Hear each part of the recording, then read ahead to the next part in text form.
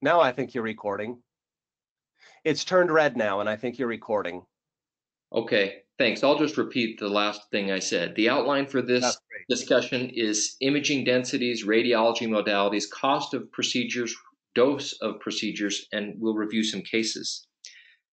Using this interactive format in this very unique circumstances, I don't know how many cases we'll get through, but it doesn't matter. We'll just the discussion will take on its own life, and if we get through just a few cases, that's just fine. If you were to start by looking at this radiograph and you were in a clinical situation and someone asked you to interpret it, there might be the inclination to shout out a diagnosis, to jump straight to something that seems like a reasonable conclusion to you, like pneumoperitoneum or bowel obstruction or tumor. The problem usually with jumping straight to a diagnosis is that often it's wrong. And often it's because you, as the interpreter, are not looking at the different radiographic densities that are presented to you and drawing a conclusion from the densities that you see. Let's go into that in a little more detail. This is a painting of a mountain in France called Saint-Victoire. Cézanne, who painted it, had his workshop right at the foot of this mountain. So he painted it many, many times. And he probably used a palette that looked something like this in painting that. Around the perimeter of his palette, he would have had numerous colors. And then at the center of his palette, he would have been able to mix those colors into innumerable different hues. So that as we look at this painting, and if you look just below where the palette now sits, there's a little rectangle of an orange hue. And your mind tells you, even though there's very little detail, based on the orange, and based on that orange is the same color orange as all those terracotta roofs in the center of the painting, your mind tells you that's a depiction of another little house or business with a terracotta roof. And really the main clue you have is that it's the right shade, it's the right hue. So in radiology, we also have a palette of hues. We have a much more limited palette than what Cézanne had available to him. We have only 5 colors in radiography. And in fact, they're not even colors. They're all shades of gray. But we have 5 basic shades of gray. And using only those 5 shades of gray, we represent all different materials that might be represented on the radiograph. Every medical device, every body tissue, every disease process has to be represented using just 5 shades of gray. If this radiograph were presented, even if you had no medical training at all, you would probably jump to the conclusion that there's something wrong in the right hemithorax.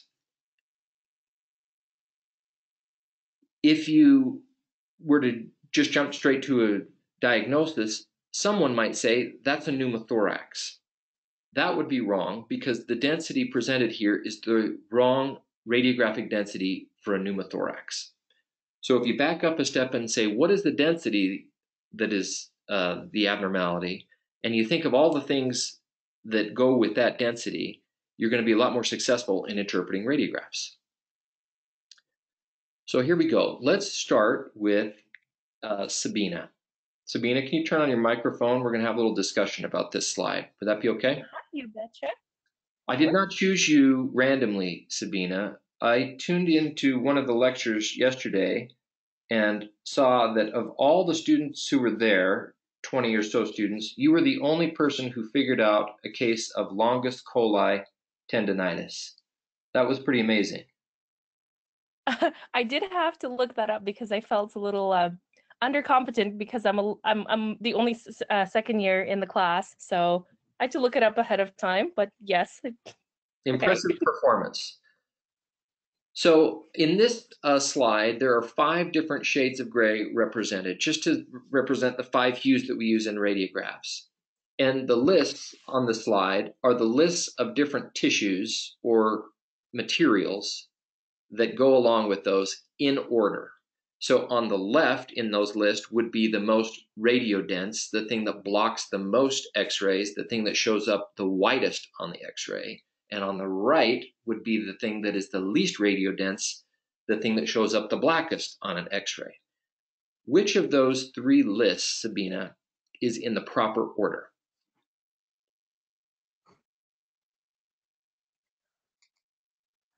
Okay, so we know that the widest density is the most dense, which is metal. So that leaves us with answer, either top answer or bottom answer, followed by bone. And then those two are the same. The least dense tissue or substance in this list is air, and that's the same in both answers in the top and the bottom. So now we're just deciding between fat and soft tissue. Gosh. And I would guess soft tissue is a little bit more dense than fat, maybe because it's a little bit more vascular sometimes, soft tissue encompassing muscle, cartilage. So I would go with the bottom answer, but please don't judge me too harshly. No judgment, Sabina. That was excellent. Thank you.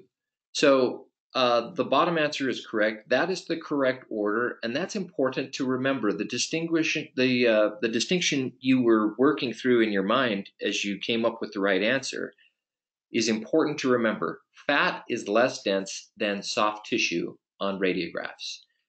Another thing you mentioned that's important is that soft tissue encompasses a lot of different tissues. In radiography, we cannot differentiate between fluid, muscle, parenchyma of various solid organs, cartilage.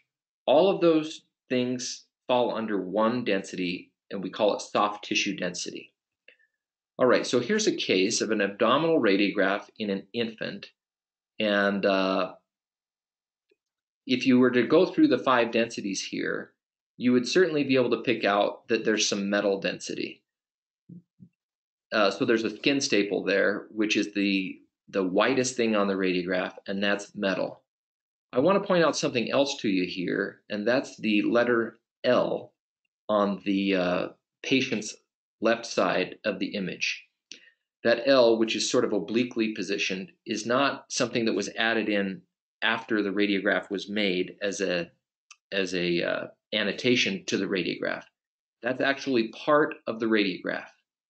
The technologist who obtained this image used a little marker that the technologist carries around and placed that marker on the detector right next to the patient. That's important because when this image gets processed or when this image gets interpreted, nobody can ever separate that little letter L from the left side of the patient. No matter how the image is flipped or rotated or manipulated, that L will always be associated with the left side of the patient. That avoids medical errors based on the side of the patient that is imaged. So this is a photograph of one of my friends at Primary Children's. She's holding up her badge, and on her badge there are 3 different rectangles. They're wrapped in transport tape so that they can be stuck onto a X-ray detector. She has her initials CT on 2 of them, and then she has a left marker and a right marker. She makes those using these little lead letters that we have in the department, and so she can make the left her initials, and then on the top she has one with an arrow. That's to point which way is up if it's confusing on some radiographs. So every radiography technologist uses these markers. So as we go back to review the image, we always know which side of the patient is imaged and which technologist took the image. Bones, I think you can all identify. The soft tissues, as Sabina told us, are going to be sort of this intermediate density. I pointed here to the liver, but I could have also pointed to that big soft tissue density in the left lower quadrant of the abdomen, or I could have pointed to the skeletal muscles along the anterior surface of the femur. I could have pointed to the heart. All of those are the same radiographic density of soft tissue. Now, fat is a little less dense, just as Sabina said. you can see on that thigh that the superficial part is the subcutaneous fat, and there's a clear demarcating line between the fat and the skeletal muscle, which is deeper and more radiographically dense. The air. Can I ask a question? Oh, yes, please. Go ahead. Oh, maybe I'm jumping the gun here, but where does cartilage fall on the spectrum between fat, soft tissue, and bone? Cartilage would show up as soft tissue, so it would be indistinguishable from any other soft tissue. Okay, perfect. Thanks. You're welcome. In children, we always see a lot of cartilage. For example, Michael, on that femur, the space between the femoral head and the femoral metaphysis is cartilage. The space between the femoral head and the ossified part of the acetabulum is also cartilage. So, and then also the intervertebral discs are all cartilage. So that's all soft tissue density. So jumping to computed tomography, CT, this uses the exact same technology as X-ray. We are bombarding a patient with photons of the energy associated with X-rays, and most of those photons are going to be absorbed by the patient, but a few of them are going to pass through the patient and be available to a detector on the other side of the patient. And depending upon which photons pass through the patient and which are absorbed, the detector can reproduce a picture of the object that's in front of it. Not unlike taking your hand and a flashlight and making a shadow picture on the wall where you can see exactly which photons have been blocked and which photons are not absorbed. In CT, because it's the same technology, we have the exact same palette of 5 different shades of gray, where white represents the most radiodense things and black represents the least radiodense things. The main difference in CT is that instead of 5 shades that are distinct, they blend in together, so we have a whole continuum of different shades of gray, and so we can start to differentiate some of the soft tissues we mentioned. In the picture on the right, we can see that the skeletal muscle along the right lateral abdominal wall is of a distinct density compared to the liver. And the liver is of a slightly distinct density compared to that large soft tissue mass in the left lower quadrant. On the radiograph, we can't tell what that big soft tissue density is. It could be fluid, it could be a tumor, it could be an enlarged organ, it could be a hematoma. All of those things would have the same density. But on the CT, we can see because of its shape and density that represents the enlarged spleen, which makes sense. Going back to the radiograph, the pattern of skin staples is in sort of a peace sign, a little chevron with a vertical extension, which is typical of the skin incision that's used in liver transplantation. So we know this child had a liver transplantation, and so them having an enlarged spleen would not be very surprising. This is one of the quiz questions. Which metal is used in X-ray markers? You have probably already answered that previously. Let's just see if we can use the chat function here and just to try it out. You just type in your answers.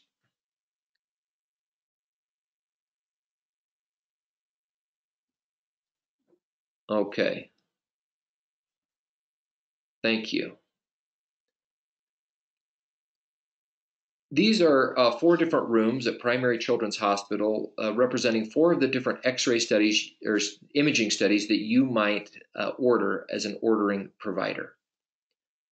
We'll go through each one of these and just say a few words about what happens in each of these rooms. This is a X-ray room where the X-ray detector, which is the flat panel with the grid on it, and the X-ray generator or X-ray tube, which is the machine in the foreground, are situated about 6 feet apart, and the technologist positions the patient in front of the detector as close to the detector as possible so that there's as little distortion as possible and with as little motion as possible. And then they shine a beam of X-rays at the patient, and those X-rays that are not absorbed but rather pass through the patient are detected on the digital detector, that flat panel there. This uses, of course, ionizing radiation. And so, although it's not a significant amount, we always think about ionizing radiation in pediatrics. Every time we do a study, we have to make a calculation of how much dose we are using and what is the potential risk to the patient of subsequent cancer from ionizing radiation. This is an MR scanner. The main distinction between X-ray and MR is there is no ionizing radiation in MR. This makes 3D images of any body part you choose. The patient sits on the table and is guided into the bore or the hollowed out area in the center of the machine.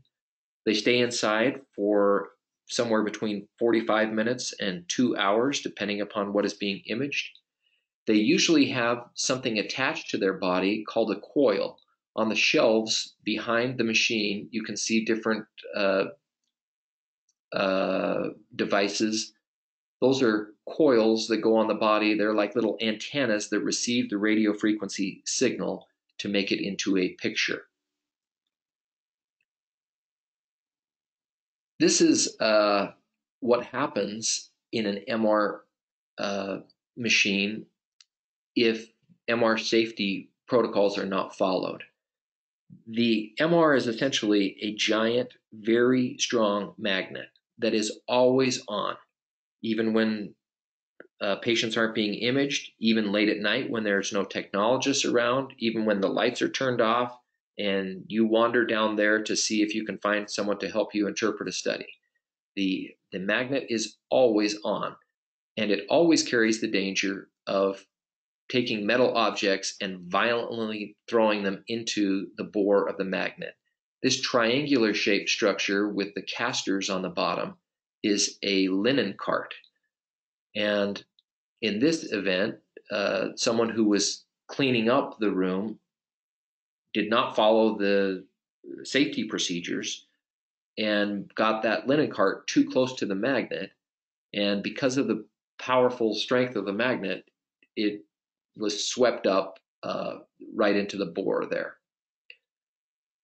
While I was in training as a radiologist, I remember this story and I looked it up just to share it with you. There's a tragic story of a patient who was in the magnet and someone brought an oxygen canister into the room during the scan.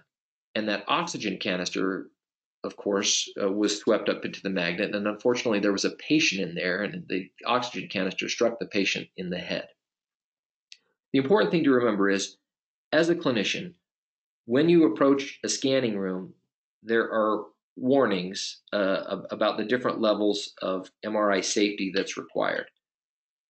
Please pay attention to those and do not ever enter a scanning room unless you are specifically directed, unless you ask the MRI technologist for anything on your person that might be damaged or might cause damage in the MRI scanner. This is a CT scanner. It looks a lot like an MR scanner, but the bore of the machine is much less deep.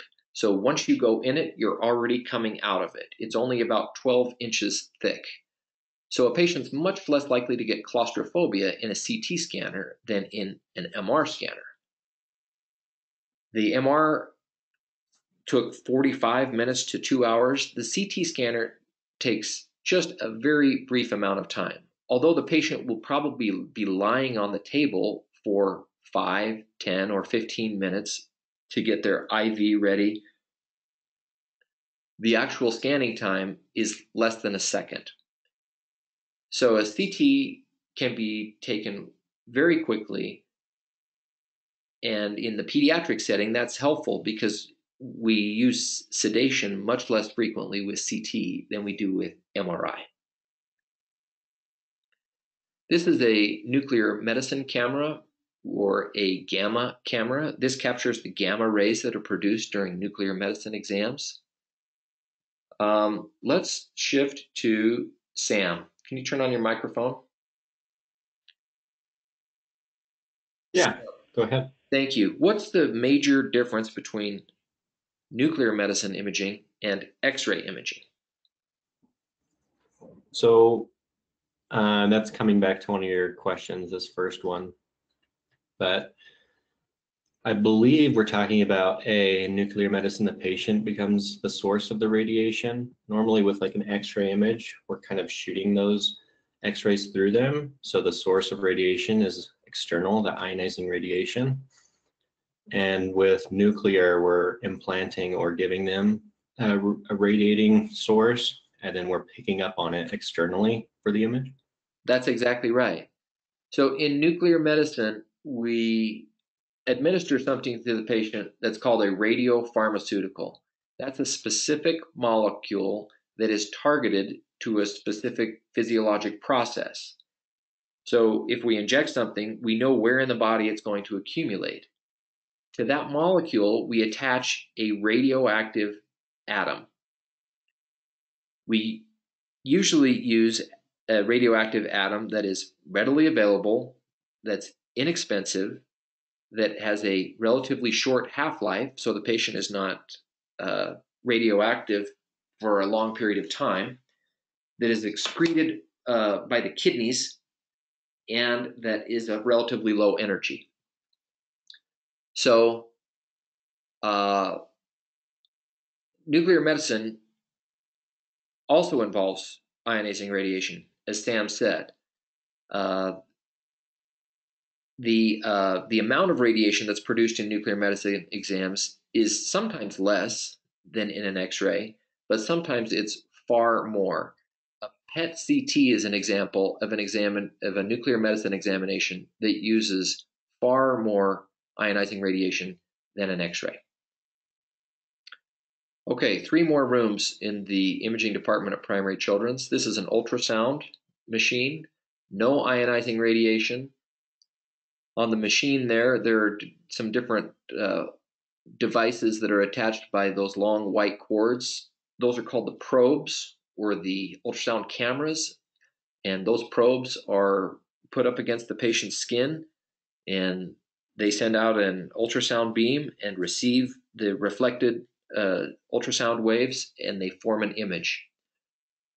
The patient doesn't need to be sedated for this. The things can be done in real time. You can see physiologic processes. You can see bladder filling and emptying. You can see hydronephrosis getting worse or better sometimes as the bladder fills and empties. You can see blood flow. So a highly useful modality in pediatrics. No ionizing radiation, relatively cheap. This is an X-ray camera like in the first slide, but this is used to make X-ray movies. The patient lies on the table and the X-ray beam is turned on, and we watch something that is happening underneath by X-ray. Usually we do that by administration of a contrast agent that will allow us to look at a specific body part in real time. So this is a fluoroscopy machine, obviously uses ionizing radiation, more ionizing radiation in general than just X-ray. This is a souped up version of the fluoroscopy suite in the previous slide. This is the interventional radiology suite, and here a patient will come in and have a procedure that's done by image guidance. The C-shaped device at the left side of the picture is an X-ray camera. There's another one of those that's just outside the field of view on the left. It's sort of moved aside, but the other C can be sort of superimposed over the first C, and then you can have biplane fluoroscopy. You can simultaneously look at anatomy in 2 different orthogonal imaging planes. Obviously, Can I ask a question? yes. The source of X-rays, is it from the bottom in this picture or from the top?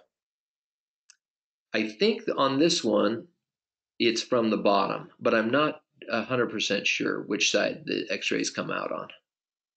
Okay. Okay, Sam has already answered this question. Which is true about differences between X-ray studies and nuclear medicine scans? A is true. B is false.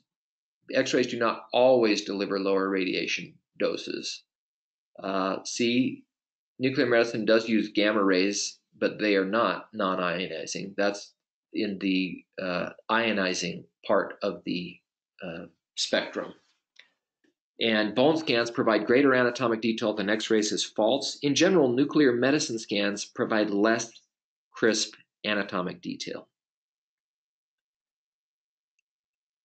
Okay, imaging cost. This is a picture of the offerings at a restaurant you might have been to just down the hill from the medical school on 9th and 9th. It's called Pago. And they have a wonderful menu with a variety of different things you can buy.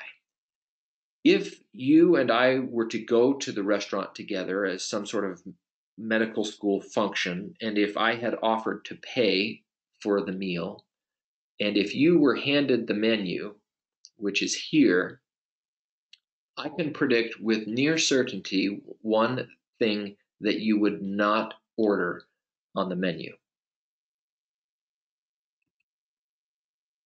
The New York strip steak. Although it looks amazing, grass-fed Utah beef with a number of wonderful fruits and vegetables attached, the price of $40 is probably going to be prohibitive. It's more than twice as much as the Pago burger, which only costs $19. And so I could predict that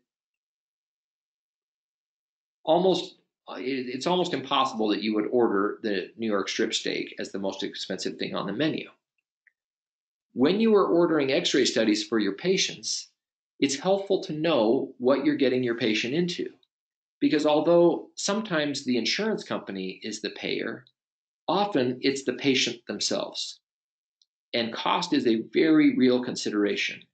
So when you order the X-ray study or any test that is expensive and unlikely to provide much benefit, the patient will probably make a similar decision about whether they get that study to the decision you made about whether you're going to order the New York strip steak.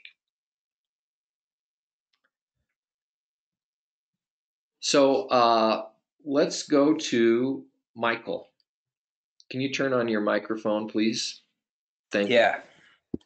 So it lists the cost of various imaging studies in order. And I just want you to tell us which one is the least costly and which one is the most costly. The least costly would be 1 and the most costly would be 4. Which of these represents them in the proper order? Okay. I know MRI is most costly, and I would have actually guessed that ultrasound was cheaper, would have been the cheapest. And then I think CT would be behind MRI, but out of these choices, I would choose A. Perfect. Thank you. So if you were to represent the relative cost of these studies, you're right. X-ray and CT, or X-ray and ultrasound are pretty close, but ultrasound is about twice as expensive as an X-ray. CT is far more expensive than an X-ray, and the MRI, on an average of 13 times more expensive than the X-ray, can actually be 20 times more expensive than the X-ray, depending upon what body parts imaged and whether contrast is administered and which sequences are used. So MRI, as you stated, Michael, is definitely the most expensive of the modalities listed. Okay, let's go back to Sabina. We're shifting gears now and talking about radiation dose, and we're going to do the same exercise, Sabina, with radiation dose as we just did with cost. So the least radiation dose would be 1, and the most radiation dose would be 5. Which is the correct order? Okay, so we know that ultrasound uses acoustic technology, so acoustic waves, which are not radioactive or radiative. So that's easy enough. I think that's followed by MRI because that uses technology that excites the hydrogen atoms in the body, and that's not ionizing radiation. So that's easy enough. So that eliminates choice A. So we're between B and C. Then we know that X-rays deliver ionizing radiation, and then CT is kind of an X-ray on steroids. So it delivers, a couple times more radiation than that. So that's, I'm not sure where contrast enema would necessarily fit into this because I'm not sure if the X-ray is irradiating the entire body or just a portion. CT, also the same thing. Let me just. I'm going to go with B. I may be wrong. I really like the way you worked through that very systematically, and about 95% of your logic was correct. As it turns out, a contrast enema, because you're shining a continuous beam of X-rays at a patient, is going to be more dose than an X-ray. So B is not correct because X-ray has less dose than a contrast enema. Now it is true. Okay. It is true that contrast enema and CT can sort of be in the same range, but on average, in an adult at least, a contrast enema will give more radiation than a CT. In kids, it's Okay, sometimes gotcha. less. Let me show you how that turns out in terms of proportion here. So as you pointed out, Sabina, ultrasound and MRI both have 0 ionizing radiation. X-ray, we'll just call that 1 unit of radiation. And CT is between 10 and 70 times as much as an X-ray, and contrast enema has sort of a big range. In pediatrics, we can sometimes do enemas with very little radiation, meaning only about 6 times as much as an X-ray, but it can be up to 80 times as much as an X-ray. And the source for that information is listed at the bottom of the slide. Let's talk about radiation dose in terms of something your patient will understand. If you start talking about sieverts, millisieverts, Röntgens, rays, rads, it's hard even for me to remember what those units exactly mean and what is the conversion factor between all those units, because they're not really units that are used in everyday life very much. But what your patients can understand is that all of us are exposed to radiation as part of our general living on the planet Earth. Most of that comes from a terrestrial sources, principally radon.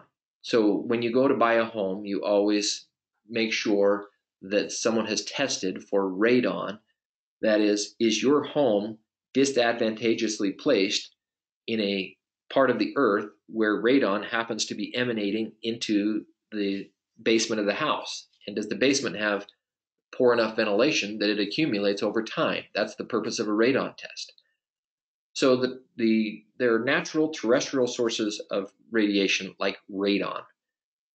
Then there's radiation that we consume because it's in the plants and vegetables we eat. There's cosmic radiation coming from the sun. There's other sources of terrestrial radiation, and then there's medical radiation. So if you were to talk to your patient about radiation, sometimes it's just helpful to assume living for 1 day at sea level, we all would receive a baseline level of radiation. That would be a unit that you could use to say, if you were living at sea level for 1 day, all of these natural sources of radiation would result in that 1 day unit of radiation. And then you can compare medical imaging studies to that unit, and so the patient can see how much more radiation they're getting than they would just by existing. So, a 3-hour flight, because you're much closer to the sun and the cosmic radiation is higher, gives you that much radiation. A chest x-ray gives you that much radiation, and so on for CT, contrast enema, and then here's the one we talked about briefly earlier, a PET scan. So you can accumulate a lot of radiation in medical imaging. All right, let's spend the rest of the time talking about some cases. Here's a 7-year-old with suspected constipation. Why don't we go back to Sam? Can you turn on your microphone, please? Yeah. Sam, using what we talked about with X-ray densities, what do you notice about this study? We're seeing some, I don't know, it's not necessarily an air level, but we're seeing some pockets of what I would consider air with that hypodensity. Yes. And there's... Go ahead. Go ahead. No, you go ahead, please.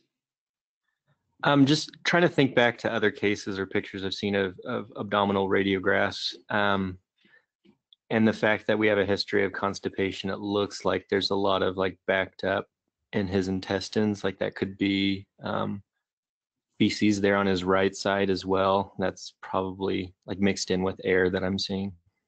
The word that we sometimes use for this is mottled. There are mottled lucencies, meaning these tiny, irregularly shaped lucencies scattered throughout the soft tissue density in a pattern that follows the expected course of the colon. So you can see that pattern of these little flecks of lucency starting in the right lower quadrant where you'd expect the cecum to be and following all through the ascending colon, transverse colon, way up there into the left upper quadrant, all along the descending colon, and then in the pelvis, the rectum is actually distended and widened with these little flecks of lucency. So that's all stool, way more stool than is normal. So we can confirm this patient has a large stool burden, and if the clinical symptoms of constipation are there, he might need some medical help. The patient comes into the hospital. He has a tube put down his nose, and some sort of cleansing solution is run through his tube. He probably also has some enemas administered. And over the course of 1 or 2 days, he undergoes what they call a clean out. So Sam, using the follow-up radiograph on the right, why don't you tell us what's different about the follow-up radiograph compared to the previous? So we don't have that modeling effect anymore. We're seeing he was able to move his stool through the decompaction or whatever enemas and tubes that helped him. But we're still seeing what would I would expect be physiologic air in normal intestine space. Yeah, it just looks like a healthy abdominal radiograph at this point to me. Perfect. So the transverse colon, which previously had this mottled density superimposed on soft tissue density, which is the classic finding for stool, now just has air in it. So he's pretty much totally cleaned out. So our diagnosis here was constipation with successful treatment. It cost us 2 x-rays to do it, and our dose was 2 units of radiation. Remember, each of those units is about 10 days of naturally occurring radiation. So this child, after he left, in addition to having much less stool, is 20 days older in terms of radiation dose than he was when he started. Okay. Let's go to Sabina. Can you take one of these, please? Using what we talked about with radiographic densities, can you evaluate this radiograph, please?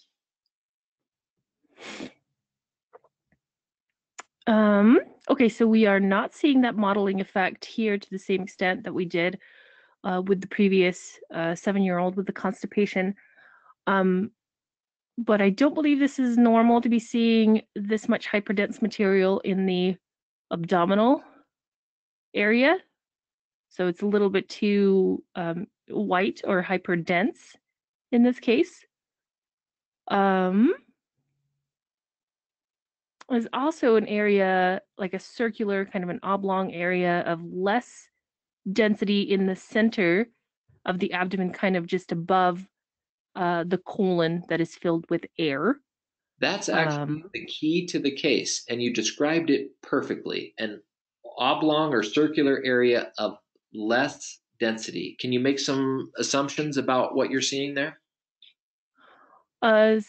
So it's denser than air, but it's less dense than the surrounding soft tissue. So it could be it's a little round, so it could be fluid of some sort, possibly blood. Am I on the right track here? I really love the way you identified the abnormality perfectly. Let me just clarify something that I should have clarified before. Just like Cezanne mixed his many colors together, in radiographs, those 5 densities that we talked about are not always represented as an isolated density. In other words, the air that's in the bowel is of varying densities because there is other tissue superimposed over the air. And so the X-ray beam that's going through that air in the bowel has to pass through the body wall, the soft tissue of the body wall, the bowel wall, some skeletal muscle in the posterior part of the abdomen, and sometimes through a solid organ. So the beam will be attenuated a little bit, so it won't be quite as black on the X-ray as the air surrounding the patient. So okay, so we've got a round air bubble in the abdomen. Perfect. Perfect. So as you look at that lucency there, even though it's not as lucent as the air in the lung or the air in the bowel, it's still air because it's more lucent than all of the other densities on there. And because the only other reasonable choice would be fat, and it's very unlikely that you're going to have a big circular blob of fat in the abdomen. Instead, what you're worried about here is that you have a round collection of air.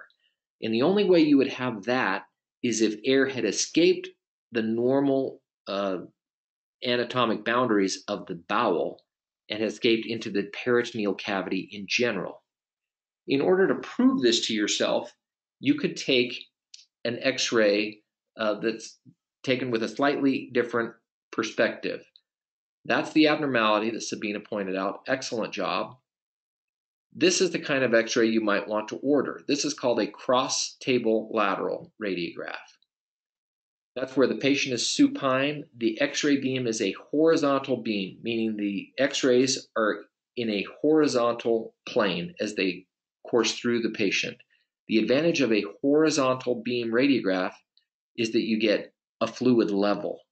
So you can see the X-ray beam going right across the surface of that air fluid collection. In the anterior abdomen on this radiograph, you see that same oval collection of air. You see the liver, a soft tissue density, peeking out like an iceberg from the fluid that's also in the bowel, or in the peritoneal cavity. And just below the liver, you see a little loop of bowel, and you can see the bowel wall also sticking out, floating in that air fluid cavity in the peritoneal cavity. It's always abnormal to have air in the peritoneal cavity, and it usually means that there has been a rupture of the bowel. So this is a surgical emergency when you see free air. And we used a cross-table lateral radiograph to confirm the findings that Sabina made on the supine radiograph. So we diagnosed bowel perforation. It took us 2 X-rays, and our dose was 2 units of radiation, so 20 days more of naturally occurring radiation. This is a similar case where there is an abnormal lucency, but it's not a round ball or an oval. It's what they call a cupola, meaning a dome shape. And if you look at the top of the image, just where you'd expect the diaphragm to be, there's a very lucent crescent of air that has a sharp interface along its superior margin The sharp interface is between air density below and soft tissue density above.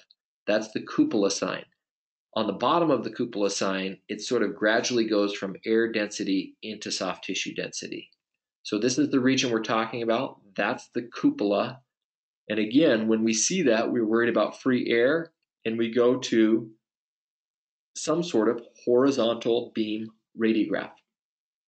This one is different than the prior one. This one is called a left lateral decubitus abdomen, where the patient is laying on the left side. And again, a horizontal beam of x-rays is used. And the advantage of that is we can see the air in an anti-dependent position, and the fluid would go to a dependent position. The reason we use left lateral decubitus is because the liver gives such a nice soft tissue contrast next to that air. If you use right lateral decubitus, then you have the stomach in the left upper quadrant, and the stomach is full of air, and so it can be more confusing to look for free air.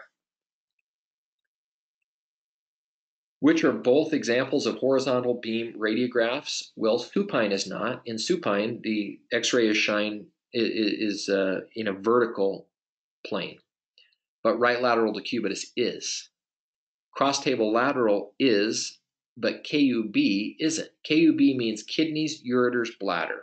That's an old school way of just saying, I want a single shot, including the kidneys, ureters, and bladder. Typically, that's taken in a supine position. Upright is a form of horizontal radiograph. That's like when we showed the X-ray room, and the patient would be standing, and the X-ray would be in a horizontal plane going from the X-ray tube to the detector. So upright is a horizontal beam. Cross-table lateral is a horizontal beam. C is the right answer. On D, the word lateral abdomen, you can put that on an order. I want a lateral abdomen, but it's confusing. Do you mean I want the patient to lay down on the X-ray table and just to roll up on their side, and you to shoot the X-ray beam while they're on their side? That would be a lateral abdomen. Or do you mean I want the patient to be standing and turn to the side and shoot the X-ray? Or do you mean lateral decubitus abdomen? So lateral abdomen is not really a very precise way of ordering a study. But the second choice there, right lateral decubitus, is an example of a horizontal beam radiograph. Let's do this one more case. This is a newborn with a distended abdomen. When you have air density in multiple bowel loops like we do here, the concern is that there is an obstruction of the bowel. And if there's lots of loops involved, the concern is that it's a distal bowel obstruction. That is, that somewhere distal to the small bowel, or in the very end of the small bowel, there is an obstruction. The study of choice to diagnose that is a contrast enema, because you want to take a look at the structure of the colon and see if it is causing an obstruction. This is a fluoroscopic image. So this is obtained in that fluoroscopy room where you give X-ray contrast. For some reason, historically and currently, fluoroscopy images are often reversed in their grayscale. So when you look at them, everything you expect to be black is actually white, and everything you expect to be white is actually black. So that X-ray contrast that's been put into the colon is very radiodense. And if we were taking an X-ray of it, it would be white. But the fluoroscopic grayscale reversed image shows it as black. This image shows that the colon is small in caliber, a microcolon. It shows that the contrast makes its way through a colon that's normal in position but abnormal in caliber, and the cecum is riding a little bit high in the right upper quadrant. You can see that the appendix is partially filled with contrast, that little loop of contrast below the cecum. And then the ileum is the tube going centrally from the cecum that ends in a sharp point. This is an example of ileal atresia, where the bowel was formed, but due to some sort of vascular accident in utero, a segment of the bowel dies and turns into a fibrous cord. So this baby has a bowel obstruction based on ileal atresia. Here we spent an X-ray, we spent a little bit more on the enema, and in terms of our dose, we spent 1 unit on the X-ray, and because it's a pediatric patient and we require fairly low doses of X-ray during the enema, we only gave 7 times as much for this enema. Again, for an adult patient, this could be up to 80 times as much as an X-ray.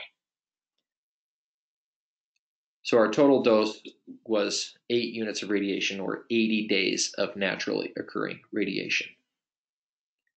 Okay, I think we'll end this lecture there and maybe take 5 minutes before we move on to the next one.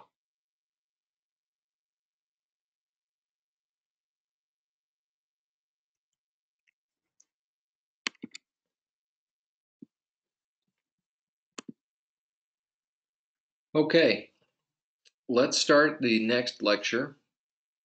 This one is called Pediatric Radiology is the Best Medical Specialty.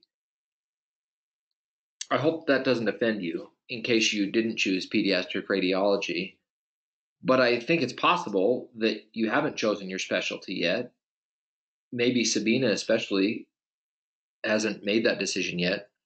And I just want to put in the case that for me, pediatric radiology is the best medical specialty. I had a long course to pediatric radiology. I started out as a pediatrician, so I did a pediatric residency for 3 years. And somewhere along the way, I figured out that the specialty of pediatrics I enjoyed most was pediatric radiology. Unfortunately, there's not really a direct path from general pediatrics to pediatric radiology. So I had to sort of start over and do a pediatrics radiology residency.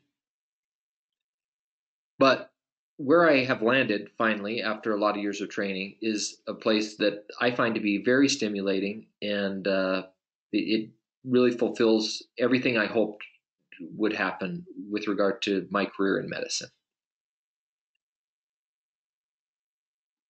Okay, let me just check in with those who are online. Can you just give me a yes on the chat if you can hear me and if we're all seem to be working?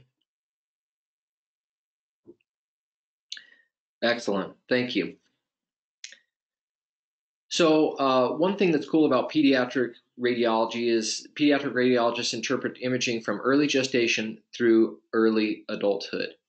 Here's a patient that was evaluated by pediatric radiology. Fetal MRI is a part of this field.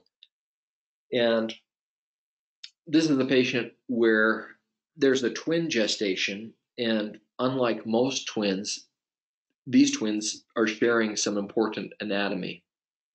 Instead of being distinct physical bodies, these twins come together in the midline, and in the region of the chest and upper abdomen, there's a sharing of vital structures. This is the heart chambers, and down below is the liver, and those two things are both not unique to either of the twins, but shared between them. You can see how that would be a problem. After these twins were born, they underwent CTA. CTA is a great way to look at vascular structures. There's a lot of spatial resolution, especially when you give iodine contrast. So all of the vessels on this picture are very dense because they've been lit up, so to speak, by injecting iodine contrast. And you can see in the upper center of the image some cardiac chambers. None of them look exactly normal, and the main problem is they're all jumbled together.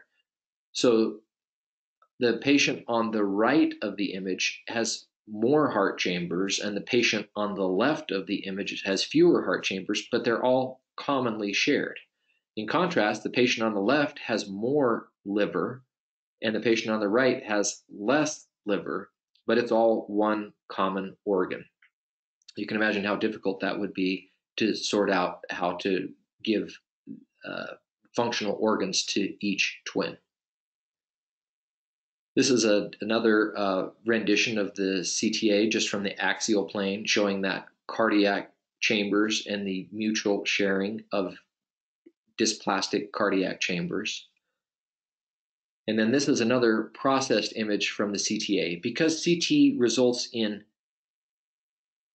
such different densities, especially when you use contrast, you can ask the computer to ignore certain densities and to highlight other densities. So here, really just the vessels and the organs that receive a lot of blood flow are highlighted.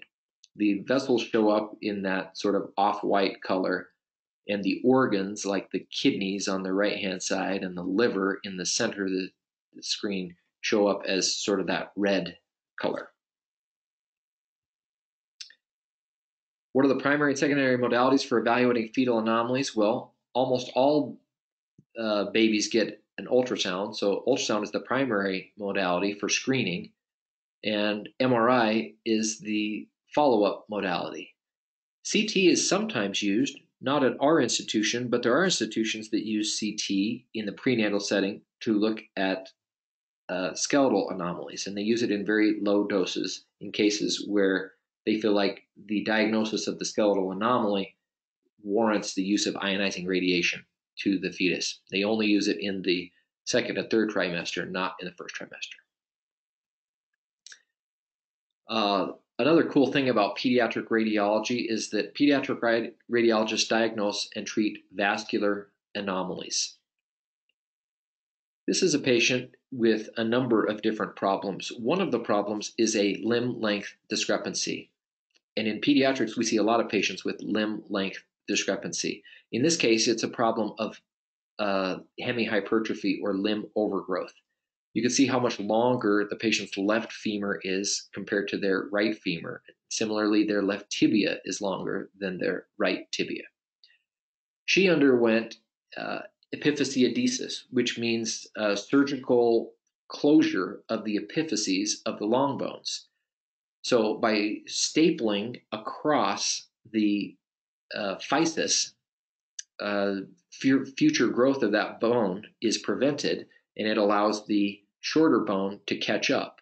So after the epiphysiodesis, you can see that the knee joint sort of more closely approximates the height of the overgrown left side. Hemihypertrophy is just one of this girl's medical problems. The other issue is she had something wrong with her blood vessels. This is an MRI exam of the lower extremities. And let's start with Michael.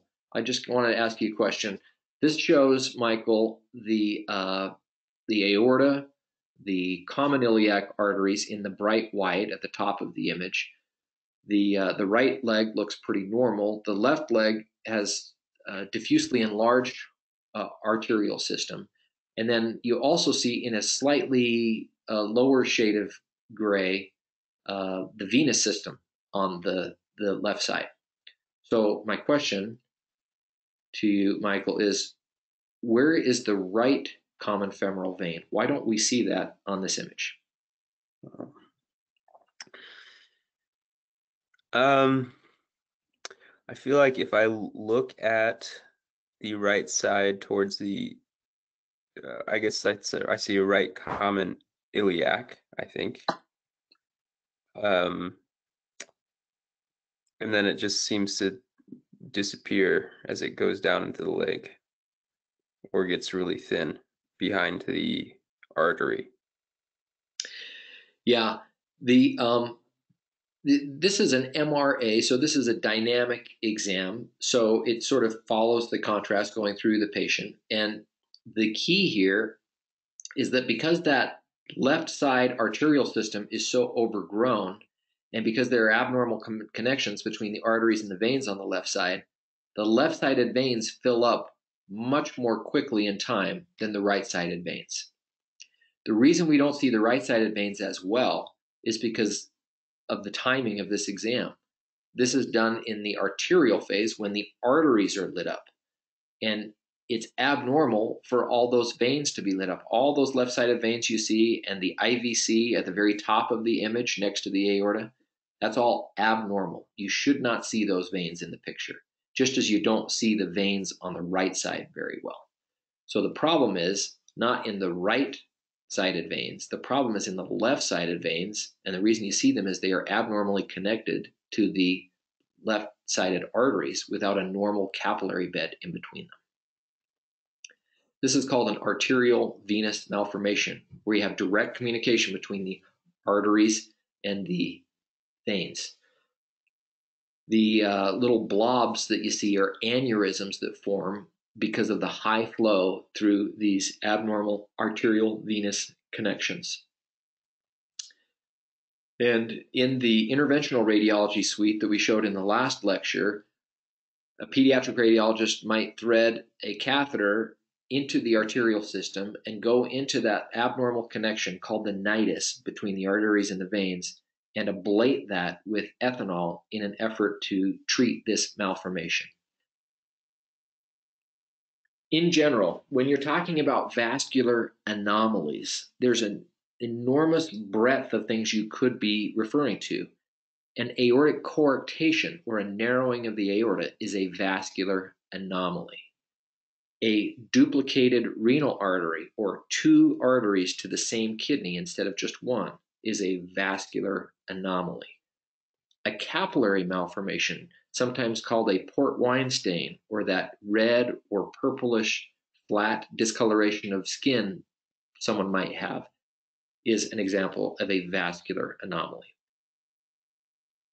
All of these are under the general category of vascular anomalies, and if you try to separate them, people historically have tried many different ways to try to understand them and categorize them, but the current system that helps us to break these down into understandable parts uses two categories: tumors and malformations. A tumor is a vascular anomaly that also includes a soft tissue mass. A malformation just involves the vessel itself. So the thing we just saw was a malformation because there's no soft tissue mass. It's just arteries, an abnormal connection, the nidus, and the veins. The entire vascular anomaly consists of abnormal vessels. If you wanted to classify them further under tumors, you could have things that are benign, like a hemangioma, things that are borderline, like a hemangioendothelioma, or things that are malignant, like an angiosarcoma. Under malformations, you can have things that are simple malformations, like a capillary malformation, a venous malformation, or what we just saw, an arterial venous malformation.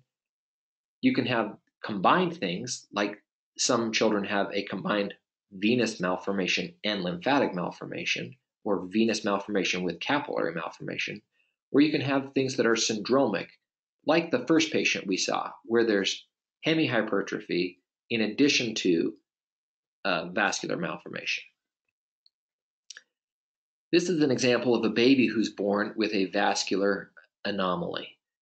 On the left, there's an MRI of the liver showing round T2 hyperintense masses throughout the liver. On the right is an MRA showing the aorta in arterial phase and also the hepatic veins lighting up in the same phase. This demonstrates the same phenomenon we saw on a prior slide, where there is arterial venous shunting through these small tumors in the liver. Many times, a hemangioma of the infantile type is a benign condition that just shows up as a small reddish mass, often on the head or neck of an infant. These things can usually be followed conservatively, and after a brief period of growth, they resolve spontaneously over the next 1 to 2 years. This patient has numerous infantile hemangiomas, and because of the arterial venous shunting, they have heart failure as a result. So this is an infantile hemangioma. Because there is a soft tissue mass, we classify this vascular anomaly as a tumor. This is of the benign type. Here's an arterial venous malformation. I know you saw one of these in a prior lecture. This one is in the cerebellum, and the thing to notice is that on the left, because of the arterial venous shunting, you have early filling of the draining veins of the dura. The dural venous sinuses and the left internal jugular vein fills up early. This is an angiographic video of the same thing. By injecting the right vertebral artery, the basilar artery fills up, the posterior cerebral artery, and then that vast tangle of vessels in the left cerebellar hemisphere, that arterial venous malformation. And the thing to notice here is that the left dural venous sinuses fill up very early.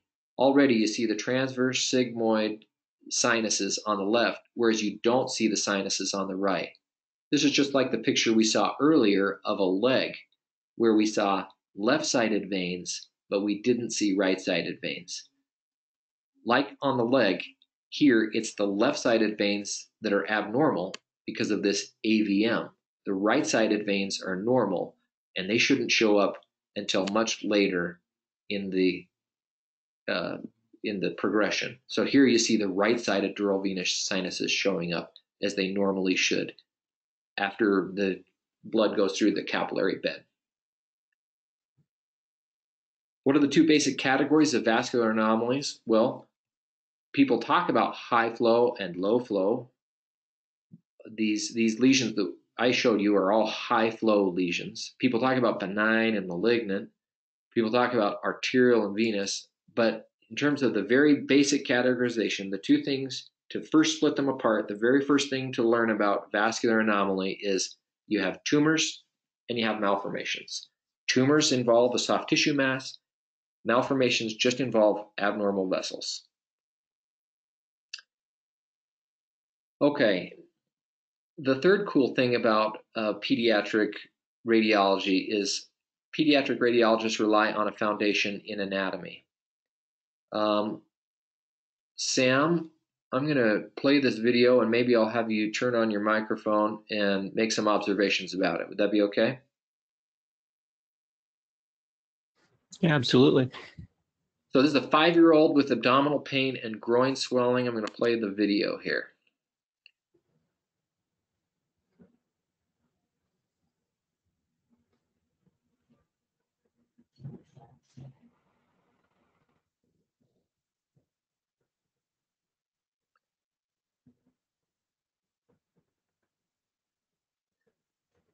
So if I take, if I take the video here, Sam, and I stop it, I'm not super good with these controls. If I stop it, Sam, right sort of here, can you make some observations about what you see on that picture? Yeah, so it looks like we're seeing an abnormality on the right side. This is like an groin area or inguinal area. We're seeing this mass on the anterior side of what looks to be some muscular bodies. I'm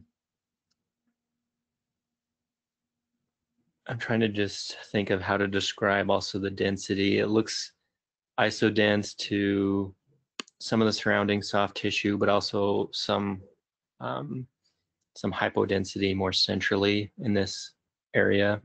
Excellent. What would you, if you chose this density, what would it be similar to that's also on the picture?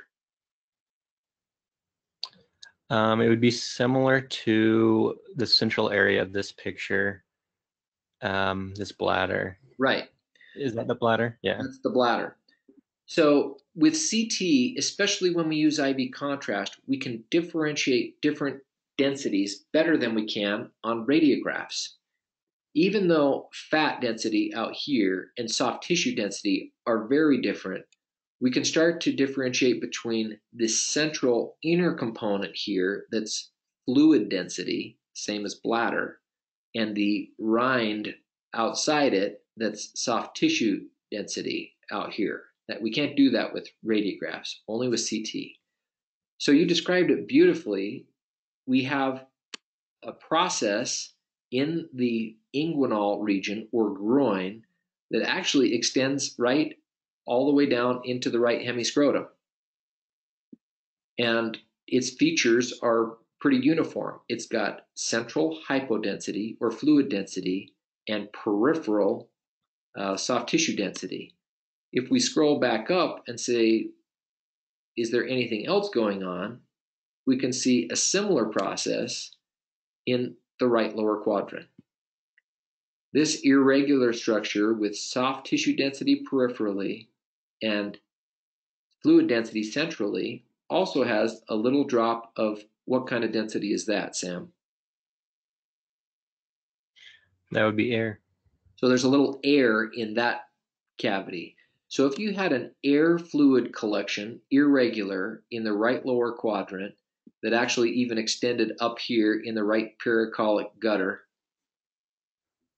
in a 5-year-old with abdominal pain, what process do you think might be happening? I'd be suspicious for like a herniation into that scrotum that you mentioned earlier. I think that's exactly what's happening, and what's herniating is actually an inflammatory process. Children with right lower quadrant pain are always suspected of having appendicitis. And when they are boys with right lower quadrant pain, they are more likely to have appendicitis than a girl with right lower quadrant pain, just because there's less complicated anatomy. There's really not much going on in the right lower quadrant.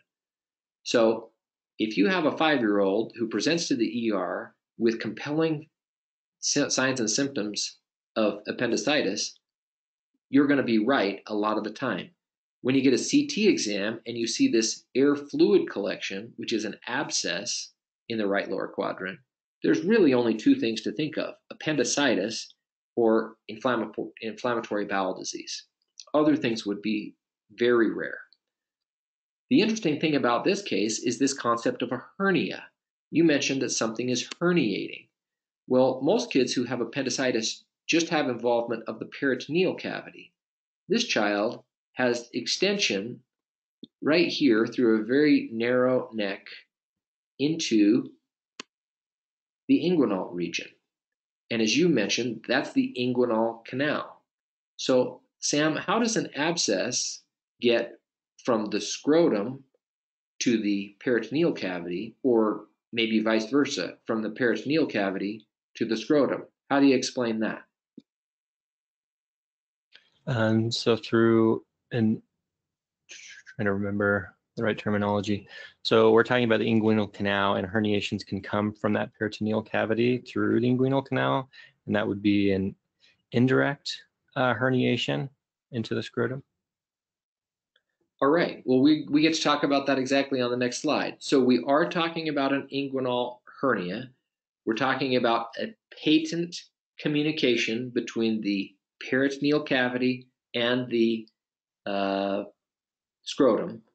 And the next slide sort of details what's going on. So all of the different layers of the abdominal wall, the skin, the external oblique muscle, the internal oblique muscle, the transversus abdominis, all of that continues down into the scrotum as an outpouching of the body. Similarly, the peritoneal cavity sends a little herniation, a thin, narrow extension called the processus vaginalis. On this diagram, it's termed the vaginal process. The processus vaginalis is this herniation of peritoneal lining that normally occurs as a patient is developing. The testis which is a retroperitoneal structure behind the peritoneal cavity, descends, guided by the gubernaculum, the little blue cord, till it finds its way all the way down into the scrotum. During this time, it remains a retroperitoneal structure, but it is surrounded by this tunica vaginalis, which is the remnant of the processus vaginalis.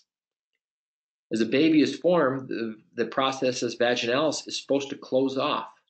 That connection between the peritoneum and the scrotum is supposed to obliterate and form two different little peritoneal line structures, the peritoneal cavity above and the tunica vaginalis below. They're not supposed to communicate.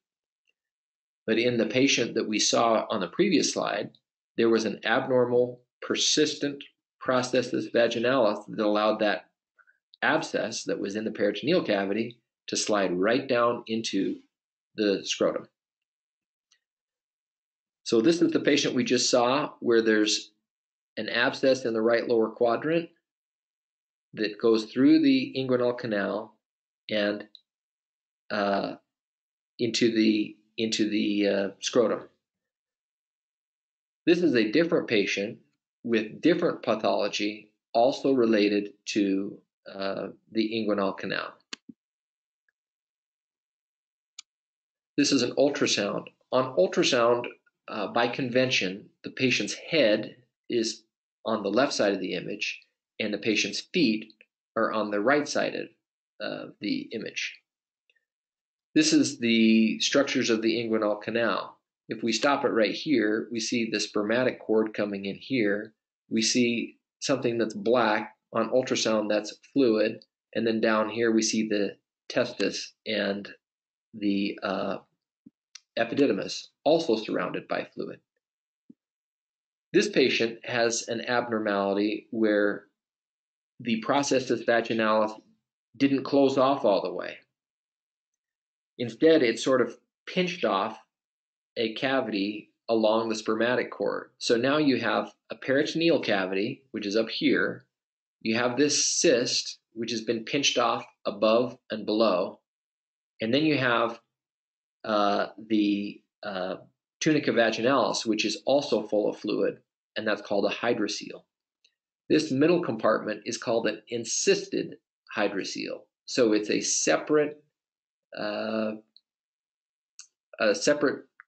compartment from either the peritoneal cavity or the tunica vaginalis. This is an encysted hydrocele of the cord. Here's another patient with a abnormality of the inguinal canal. The first thing you have to know about this patient is they have cystic fibrosis. And the second thing you have to know is that a common neonatal presentation of cystic fibrosis is meconium ileus. That's where the patient has a bowel obstruction due to thick meconium in their distal ileum. Excuse me. This patient also experienced a bowel perforation in utero. And when the bowel perforated, the meconium that leaked out into the peritoneal cavity caused an inflammatory reaction. On the radiograph, just beneath the diaphragm, you see some abnormal linear density that is not soft tissue density. It's calcium density, the same density as bone.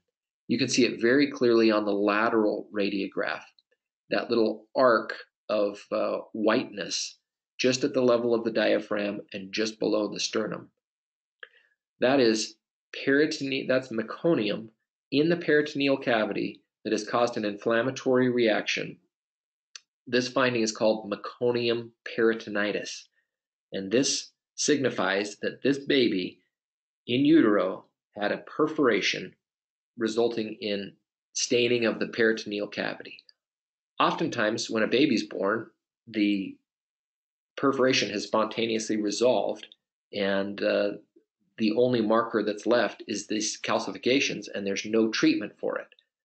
This baby was different, obviously. This baby has cystic fibrosis, so the meconium ileus would have to be treated. This patient later in life showed up to the emergency department to have a scrotal ultrasound because of scrotal swelling.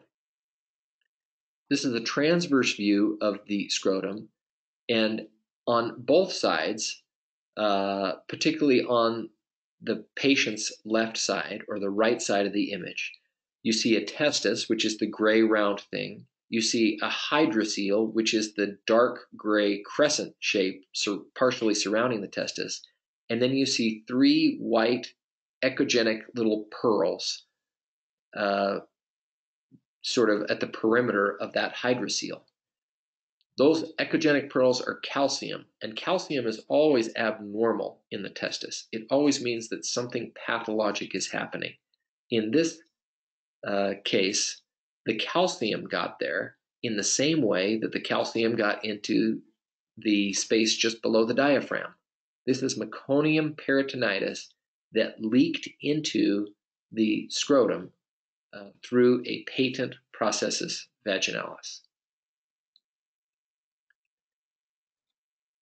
Finally, here's a case of an inguinal hernia in a female.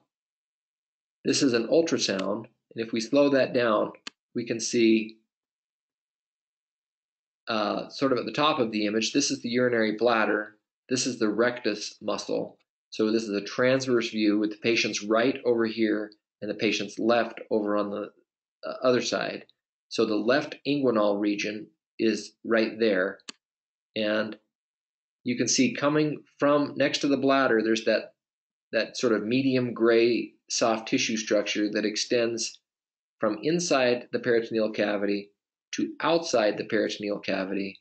And then when it gets down into the groin, it's a rounded mass with some little small fluid sacs called follicles. That's an ovary that has herniated into the inguinal canal in a female patient. So, of all the things that you could find in the inguinal canal, an ovary is pathologic. Calcified meconium in a male is pathologic. A processus vaginalis is pathologic. That's what allows hernias of various types to form. But a gubernaculum remnant in a female is not pathologic. That's called the round ligament of the uterus. And the gubernaculum is a normal structure that helps guide the descent of the gonad. In the male, the gubernaculum becomes very short as it guides the testis all the way into the scrotum. In the female, the gubernaculum remnant is longer, and it becomes a fibrous cord called the round ligament of the uterus.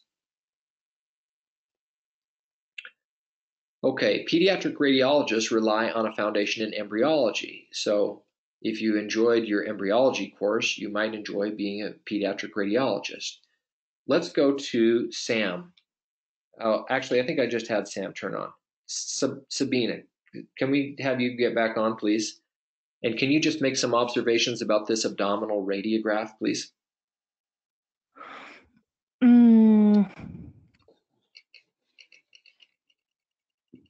Is this what is commonly referred to as the double bubble sign that we're seeing here? That is exactly what we're seeing here. What do you know about the double bubble sign? So it's a characteristic of some kind of like an atresia or volvulus situation happening in utero. I don't remember which one exactly. I haven't reviewed embryology for STEP yet. So it's kind of probably a volvulus, because why else would you have 2 bubble signs? Let's just take one step back, Sabina. Everything you've said is great. Thank you. Can you just describe the abnormality in case someone has never heard of the double bubble? What exactly are you seeing? And just talk about it in terms of radiographic densities. Okay, so we're seeing a density that's closer to air in the middle of the radiograph, and it's kind of oblong. Then we see kind of sort of like an isthmus type of structure, and an adjacent round structure, kind of also similar to air. So you think that there are two bubbles, they're sort of connected by a little neck-like structure. Perfect. Two bubbles of air in the abdomen, or the double bubble. The first bubble is normal, that's the stomach. And if you were to see that same oblong air density in any stomach, then you would not be alarmed. But the second density, the one that overlies the lower margin of the liver, is abnormal. That's a dilated proximal duodenum. And a double bubble sign is a classic imaging finding for duodenal atresia. That's where the duodenum, which as it's forming, has this epithelial plug that forms. As the epithelium is proliferating in the gut tube, it obliterates the lumen of the duodenum. And if that epithelial plug fails to recanalize, you wind up with an obstruction. Here's a patient who has a very unusual finding on the radiograph. There's a thin, lucent line entirely surrounding the stomach. That's air in the wall of the stomach.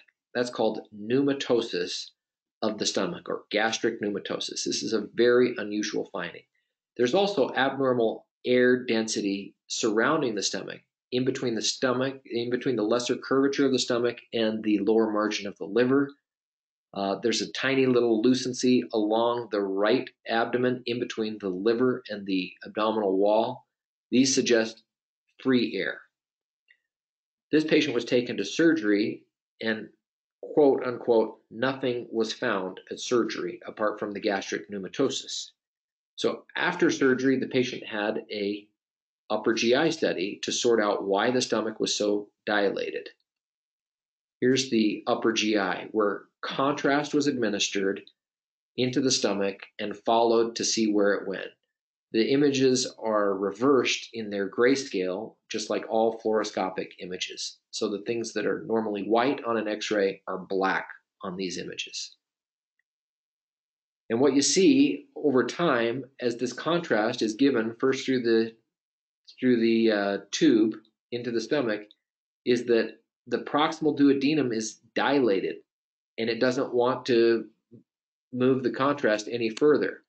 At one point, there's a little beak on the contrast. In fact, it sort of looks like a duck, although that's not a radiographic sign. It's just serendipitous for this one particular case. But the beak of contrast on the end, where the contrast is trying to leave the stomach into the duodenum, and the dilated duodenum into the next part of the duodenum, is the duodenal or is the abnormality on this patient. So like the patient that Sabina discussed, this patient has a proximal bowel obstruction. They might have presented with bilious emesis, which is a common clinical finding in proximal bowel obstruction. They have a dilated duodenum, just like the patient that Sabina described with duodenal atresia. But in this case, the cause is not duodenal atresia, but something else. When the patient was reoperated, they discovered annular pancreas, which is an abnormality in the formation of the pancreas. In general, you're supposed to have a ventral and a dorsal pancreatic bud. And as the duodenum, which is represented by the tan tubular structure in this graphic, as the duodenum rotates, the ventral pancreatic bud is supposed to wrap around the back of the duodenum and join the dorsal pancreatic bud into one single body.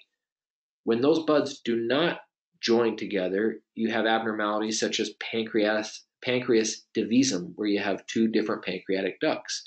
Or if part of that ventral pancreatic bud happens to go around the front of the duodenum, you wind up with an annular pancreas, a pancreas that encircles the duodenum and can cause an obstruction. Here's another child with a suspected obstruction. In this case, there are multiple dilated loops of bowel. When a patient has multiple dilated loops of bowel, that's often a sign of distal bowel obstruction. And so an enema was performed. Again, the radiographic densities scale is reversed because it's a fluoroscopy image. Both of these are. And contrast is given into the rectum. The rectum is, and the entire colon is of small caliber, so there's a microcolon. And what other abnormality besides microcolon? Michael, can you turn on your microphone and tell me?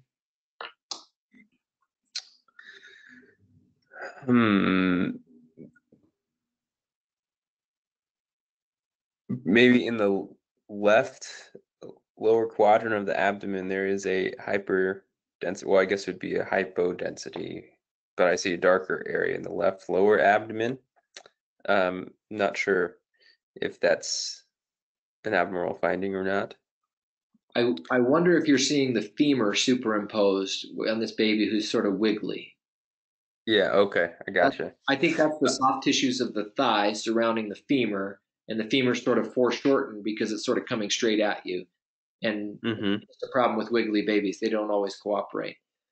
But gotcha. But in terms of the colon itself, just we saw on our last lecture a colon in a patient who had ileal atresia, and we followed the course of the colon as it went from rectum, sigmoid, descending colon, transverse colon, cecum.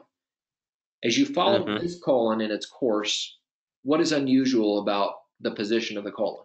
Oh, yeah, it definitely doesn't follow the normal course that a colon should follow. In what way? It goes, I see like a sigmoid colon, and then it goes to the right side instead of the left side of the body. And then I don't see a transverse colon area, so it's almost like it's flipped to the opposite side of the body. Exactly. The entire colon is right-sided. That's abnormal, and that makes you think that the patient might have something called malrotation. This is an upper GI that was performed after the enema. So now contrast is being administered from above. The patient is sort of turned to one side, and the stomach has some contrast in it. But the contrast that's leaving the stomach goes into the duodenum, which assumes a corkscrew appearance and is very narrow. And then the contrast just sort of stops. In this case, the duodenum is not dilated. So unlike the duodenal atresia patient we saw first, or the patient with annular pancreas who we saw second, there is no dilated duodenum. That's because this obstruction is not a long-standing obstruction. The malrotation is long-standing. That happened in utero as the patient was forming. But the malrotation happens in the acute setting, and the patient becomes very ill, and they manifest with symptoms of usually hypotension. And so, even though we see a proximal bowel obstruction, we don't see a dilated duodenum that you would see in a long-standing process. So that's malrotation with volvulus.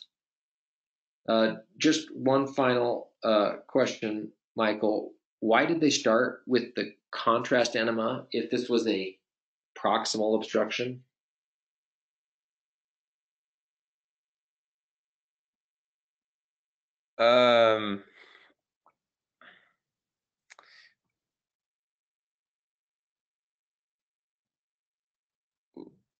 Probably because they just saw so many dilated loops of bowel on the x-ray. That is exactly right. The main symptom of a distal bowel obstruction is failure to pass stools or multiple dilated loops of bowel on the x-ray. Typically, those patients are not as sick as patients with malrotation with volvulus. So in this case, it must have been that the patient was not sick enough to assume they had malrotation, but the radiograph was abnormal. So they went to contrast enema first, and when they saw the abnormality on the contrast enema, they proceeded to upper GI to confirm malrotation with volvulus. So the symptoms of proximal obstruction is bilious emesis. The symptom of distal obstruction is failure to pass stools and multiple dilated loops on the radiograph. An important exception to that is this case. Malrotation with volvulus is one of the proximal types of obstruction that can present radiographically like a distal obstruction. This shows the normal rotation of the bowel, where the bowel herniates out of the abdomen and then slowly undergoes this rotational process as it then withdraws back into the abdominal cavity, achieving the normal configuration of the small bowel starting in the left upper quadrant and coursing to the right lower quadrant, and the colon assuming that course, that typical course from the left lower quadrant to left upper quadrant to right upper quadrant to right lower quadrant. So 3 different examples of proximal small bowel obstruction: duodenal atresia, annular pancreas, malrotation with volvulus. The malrotation doesn't cause the obstruction. It's the volvulus that causes the obstruction. The volvulus can happen at any time during life. So which of the following is least likely to present with a dilated duodenum? All of those are types of proximal bowel obstruction. The one that's least likely to present with the dilated duodenum is malrotation with volvulus for the reasons we described. Another cool thing about pediatric radiology is pediatric radiologists differentiate between similar appearing diseases of the same organ system. Here's a child who presented to the emergency department with respiratory distress. It looks like they have interstitial opacity, but they also have something very unique for a pediatric patient. They have circumscribed, discrete, rounded lucencies throughout the lungs. This suggests that there are discrete little cavities of air in the lungs, or a cavitary process of the lungs.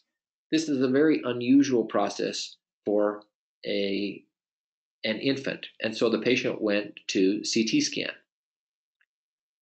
And the CT confirms that there are numerous round, small lucencies throughout both lungs, in addition to some small, round, soft tissue densities in both lungs. This patient later had treatment through a central line. That's the catheter that is seen on the right upper chest. And on this radiograph, obtained about 6 months after the patient presented and was undergoing therapy, shows an abnormal lucency along the perimeter of the right hemithorax. Sam, could you turn on your microphone and discuss what are the possible explanations for that thin strip of lucency surrounding the right hemithorax?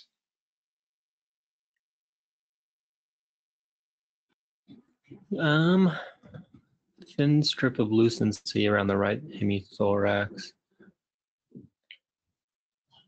I guess when I see that type of description, I'm suspicious of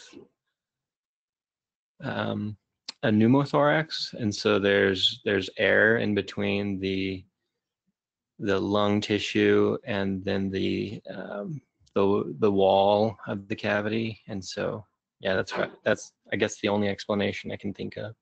That's perfect. If you look on the lateral side of the right chest, and you count down those ribs, 1, 2, 3, 4, 5, 6, 7, in between the 6th and the 7th ribs, you can actually see the pleural lining. It's a white, thin stripe that divides the lucency peripherally from the tissue more centrally, which is slightly less lucent. It's air-filled lung centrally and pneumothorax peripherally. Normally, you would never see the pleura on a radiograph because the pleura should be opposed to the chest wall. The only time you would see the pleura is when it's outlined by air. Also, because we're looking at a lucent structure around the lung, you would never say that could be hemothorax or a pleural effusion, because those would be soft tissue density, not air density. Here's a different child, a little bit older, who presents with a similar appearance on the CT scan to the patient we just described.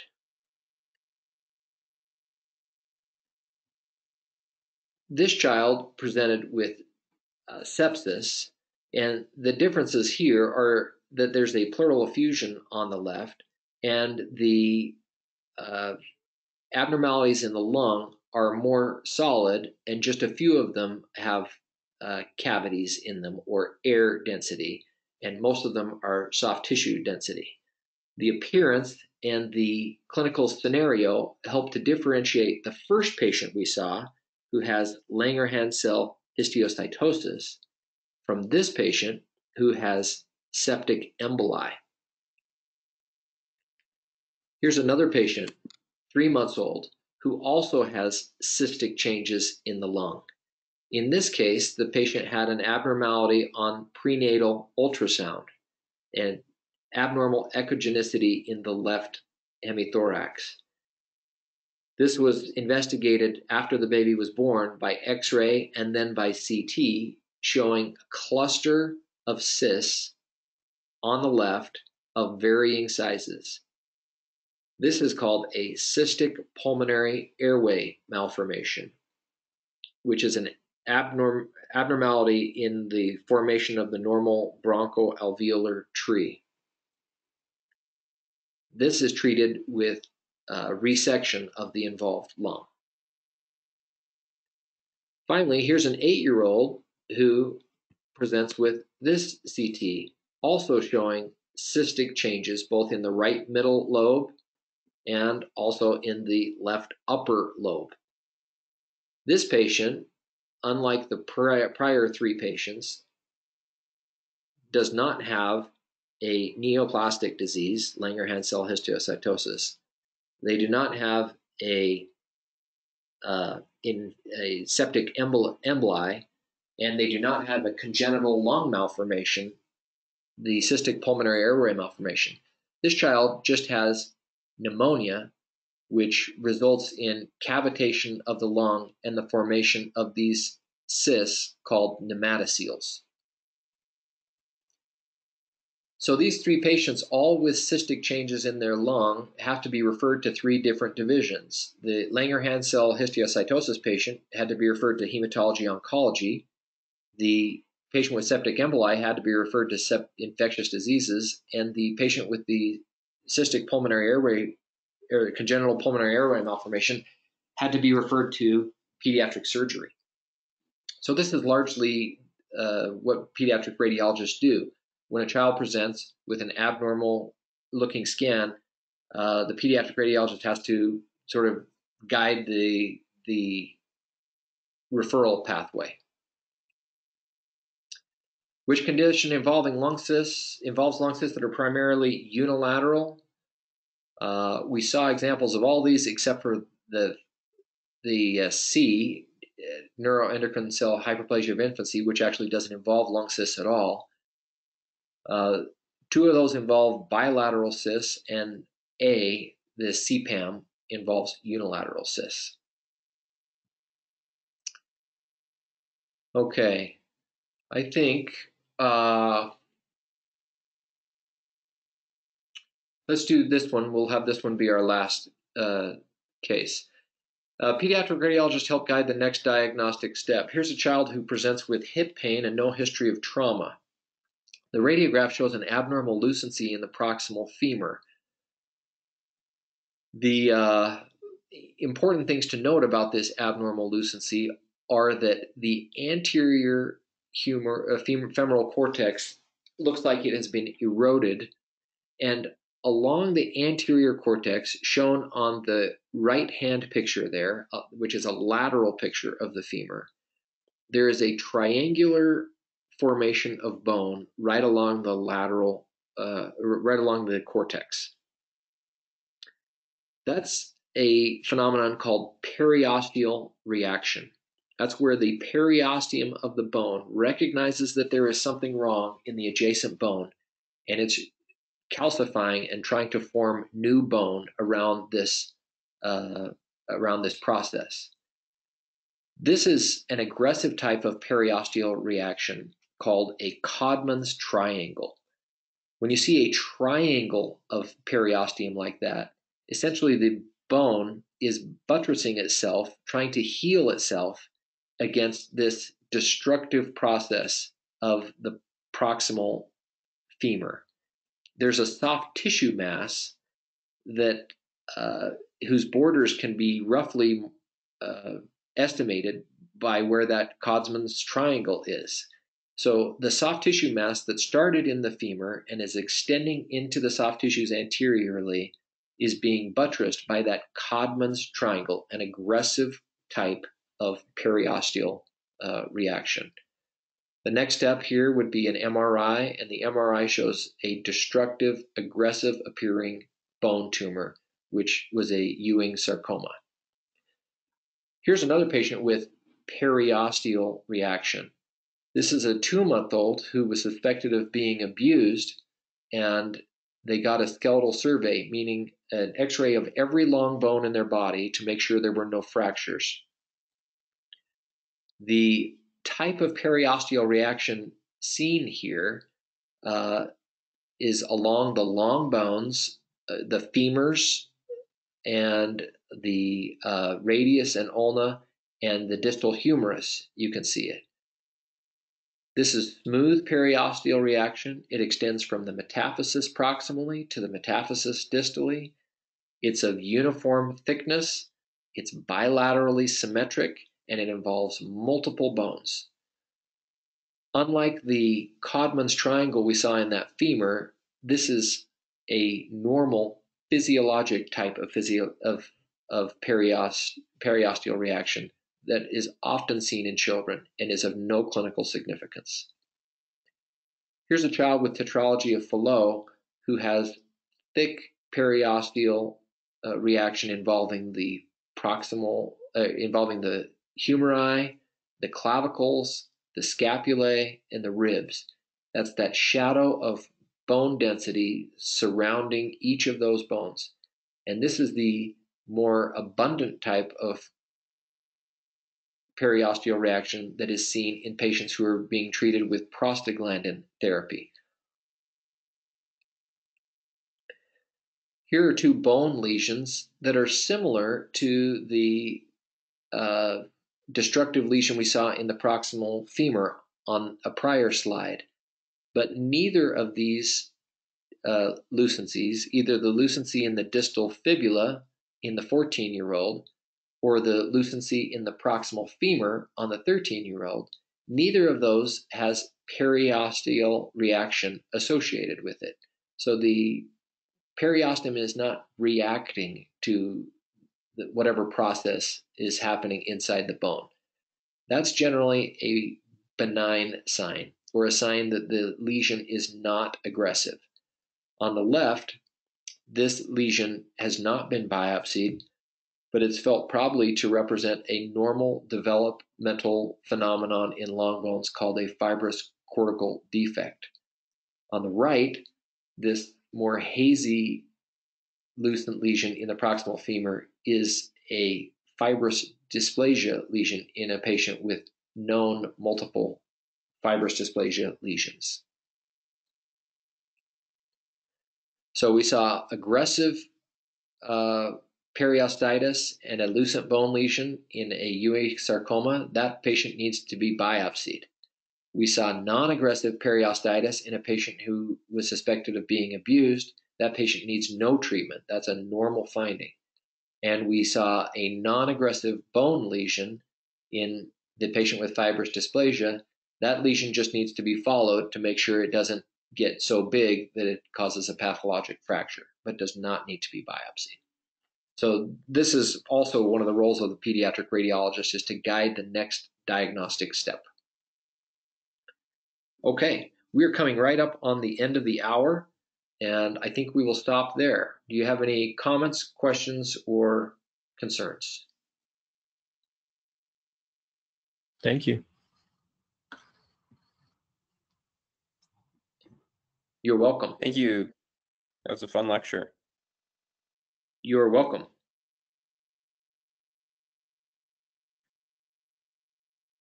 Well, thanks so much. So we'll see you. Are you lecturing for us again Sabina, in the coming week? I don't think so. I think that those are the 2 pediatric lectures. So unless you take this elective again, you will not see this lecture again. Well, okay then. Thank you so much. This was fun. You're welcome. Thank you. Have a good day. Hey, Dave, thank you very much. That was terrific. That really hit the mark, and I'm